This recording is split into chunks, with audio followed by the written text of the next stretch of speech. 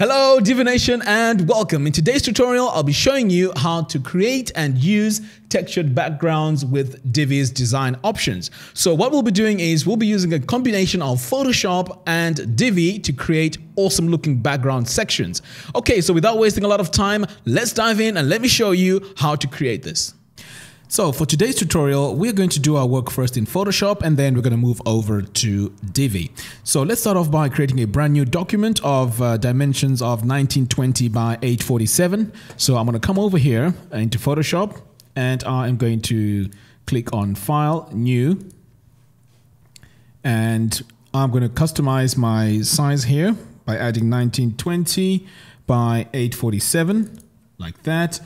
And then making sure that artboard is not selected. Go ahead now and click on create. Okay, so let's start off by clicking here to add our color. So I'm going to paste my hexadecimal value like that. Click OK. And then I'm going to come over here and click the bucket tool. So I'm going to click and press down and select my bucket tool. And then I'm just going to press it once. And then that now applies my color to my background. Next, we need to add a brand new layer. So I'm going to come over here to the bottom, click this layer icon to create a new layer. And then while that layer is selected, I'm going to come over here to my polygonal lasso tool and create a shape. So I'm going to start off by making a point here and then creating my shape like this.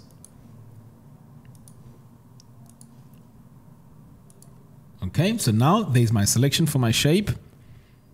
So next I need to change my color and fill in this space which is highlighted. So I'm going to come over here, click on my palette, enter my color, click OK, and then I'm going to press my bucket tool and apply it to this layer. So I'm going to click again one more time here on my bucket tool, add my color, and then we're going to add one more layer above this layer 1. So I'm going to click here to add my new layer.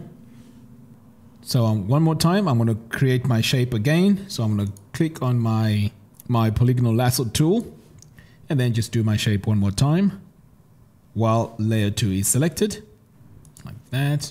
And then just make sure you complete this shape in order for this to apply like that. As we did before, I need to fill this part of my shape with a new color. So again, I'm going to click on my palette here and paste my color, click OK, and then I want to come over here to my bucket tool and click once in this highlighted shape. So now we can see we have a shape in that area now. So next we need to use the eraser tool. So I'm going to come over here, click on my eraser tool, and then on the top here I'm going to click on my settings for my brush. So I'm going to reduce this to about 300 and let's say 338. And then here you need to make sure your hardness is set to 0. Right, so what you need to do now is to paint over the part of the layer that you want to get rid of. So what I'm going to do is I'm going to start painting here. So you can see I'm getting rid of the area that I don't need anymore on this layer. Okay, so the next thing we're going to do is we're going to duplicate these layers because we want this design to be on the other side. But this time it's going to be easy because all we have to do is to select these two layers. So to select the two layers, we need to hold down the Shift key like that. And then these two layers are now selected. And then to duplicate these two layers, all you have to do is to hit Command J. That's on a Mac. If you're on a PC, it's Control J. So while these two layers are selected, the next thing we're going to do is to rotate them. So I'm going to come over here to edit, and then I'm going to come over here to transform. Click on rotate. In fact, we need to come over here to rotate 180 degrees like that. And then all I have to do now is to drag it all the way to the end. Okay, so once that's done, what we need to do now is to save for web. So we need to come over here to File, Export, and then click on Save for Web. And then here we need to make sure that the file is saved as a JPEG or a PNG, but I prefer using JPEG. So I'm going to go ahead now and save. So I'm going to save this on my Documents folder. Click on Save. So this technique that I've shown you can be used even with brushes. So let's give that a go. So here I'm going to add a brand new layer. And then I'm going to add a background color to that brush I'm going to use. So I'm going to come over here, click on my palette, and then I'm going to paste my color that I'm going to use. And then I'm going to click on OK. Come over here to my brushes. And then you can go in and choose the type of brush that you want to use. Okay, so I'm going to select this brush right here. And then I'm going to increase my size to about, say, 500. Now, it doesn't matter what size your brush is. It's just a matter of what works for you. So what I'm going to do here is I'm just going to draw some styles onto this like that. Add a new layer and add a darker color. So the idea here is to just add a darker color so we can have like a wave sort of design going on like that. And this doesn't have to be very precise. Okay, we're going to do this one more time. Make it darker. So I'm going to select an even darker color, click OK.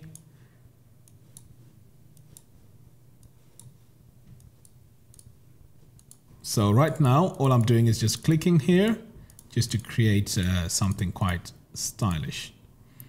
Okay, so once you're happy with that, all you have to do now is to go ahead and save for web as we did before. So I'm going to come over here to File, and I'm going to come here to Export, and then click on Save for Web. And as we did before, make sure it's JPEG and click on Save. So every time you need to create custom backgrounds for your website, you can go ahead and try different ways you could do this. So in this example, as you can see, we used shapes and then we used brushes, but you can use and experiment with anything that you think works for your design. Now it's time to head over to Divi and add our backgrounds that we've just created in Photoshop. Now the layout page I'll be using is from our free giveaway, which is here on this link. In fact, what I'll do is I'll link it in the show notes below. So if you want to download it and use it, you can go ahead and do that. This is our learning management free layout that we gave away. So this is pretty much how it looks like. Okay, so now over here in my Divi install, I've created a brand new page. I've just called this brushes. So what we're going to do is we are going to go into the Visual Builder. Okay, so what we're going to do is we're going to replace this background with the one that we've just created. So I'm going to come over here and click on this gear icon for our section settings, like that. Click on background. Now this time we need a gradient background. So we're going to come over here and adjust all our colors for our gradients. So let's start off with our first color. So I'm going to replace the colors that I have here with my first color. So I'm going to paste it in here, add my second color. Again, I'm going to paste my color in here, and then for the gradient type, we're going to change this from linear to radial like that. So for the start position, let's set this to about 41 and finish is fine at 100%. Now it's time to upload our background image. So I'm going to come over here to my third tab. I'm going to delete the image that we have already here. Now let's add the image that we created in Photoshop. So here I'm going to come over to upload files. Click on select files, and then if I recall, I saved this on my documents, but in your case you can just navigate to the folder where you saved your images. So I'm going to click on Divi background like that, click open, and then I'm going to click upload an image. So now we can see that our image is now in the background. Next, we need to make sure that our background image is set to cover, because this enables this to now cover the whole section, which is good. And then here for the background image position, it needs to be set to center, because you don't want this shape that we've created to be out of frame. And then finally here on the background image repeat, make sure it's set to no repeat. And then the background image blend needs to be set to overlay. So we've just created a brand new design to our background. So all I have to do now is to click on save, and that's our background. Okay, so now let's add our second image that we created in Photoshop and see what style comes out with this. Okay, so I'm going to go back here to my section settings, click on background, and we're going to start off with our gradient. So I'm going to click here on my second tab, click this plus button, and now we're going to add our first color. So I'm going to click my first color and paste my hexadecimal value like that. Add my second color. And then next we need to make sure that our gradient type this time is set to linear. And here for the direction, we're going to set this to 270. So I'm just going to drag this all the way until I get to about 270 like that. Our start position, let's set this to 70. And our end position is fine at 100. Now it's time to add our image. So I'm going to click this third tab to add our image, click the plus button. Now my image is already now in my media library. So all I have to do now is to select it. And this is the image that we created in Photoshop. So now I'm going to click upload an image. So now we can see that all our brushes are now showing, and then just making sure that your background image size is set to cover and it's also set to center. This makes sure that all your design is in view. So finally, we need to use the image blend to make our color blend with our background image. So I'm going to come over here and select my image blend. So I'm going to go for overlay.